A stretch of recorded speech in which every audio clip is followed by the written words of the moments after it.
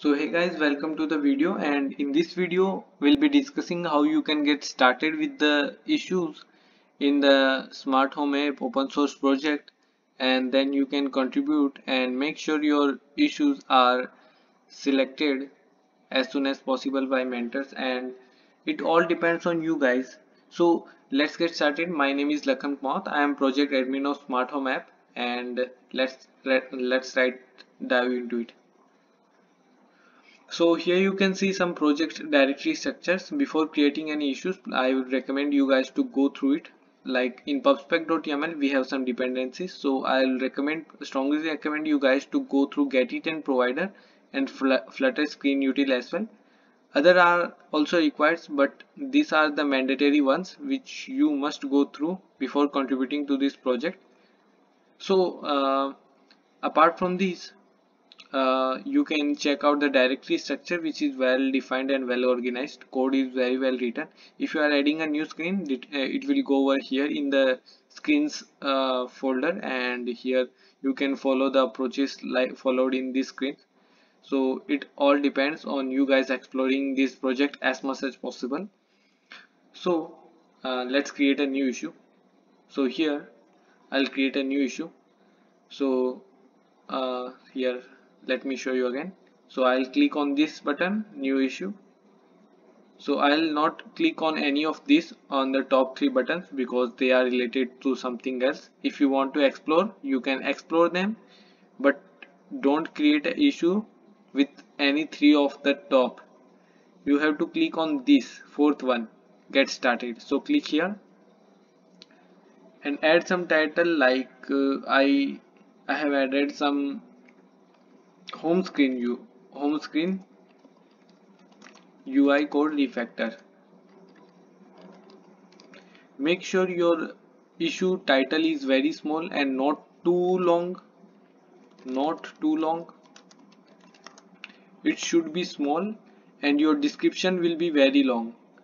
Make sure you provide a very descriptive description, where detailed description, if I'll say, where mentors can easily get what you are actually trying to contribute. The more descriptive you will go, I'll recommend you guys go from 60 to 50 to 60 words minimum to maximum as you guys like. Sorry, typo here. To maximum as you guys want to go.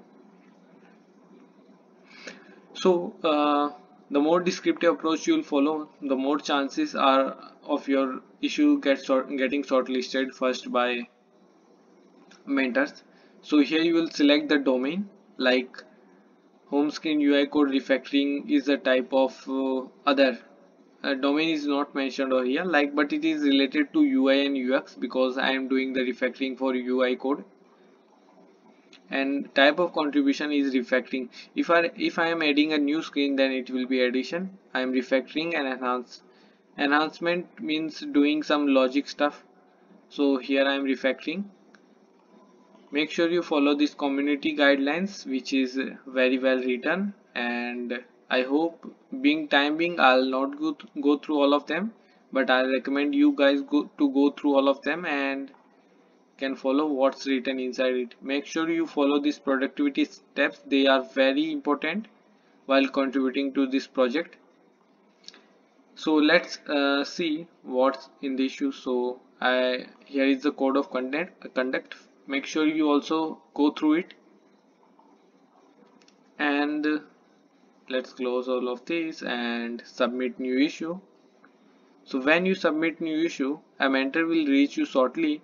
If you have described your issue well and your domains and contribution type are correct, and mentor has got your issue, what you are actually trying to contribute, then he will assign some labels to you depending on the type of issue.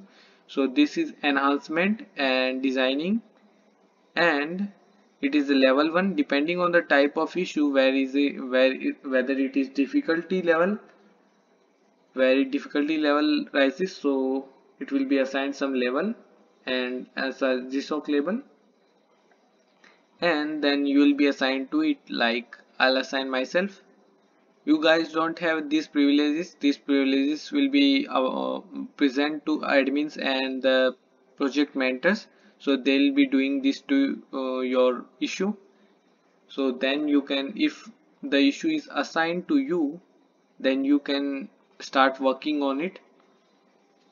So this is the steps you will be following while creating a issue. One very important thing you guys need to keep in mind, that please do not duplicate issues. Like, yeah, I have created this issue for home screen code and I have created this issue for splash screen as well. So please do not do this, because having duplicate issues at a time is against community guidelines, because there are many people who want to contribute to the repo, and if you are taking place of two issues, then uh, you are in the you are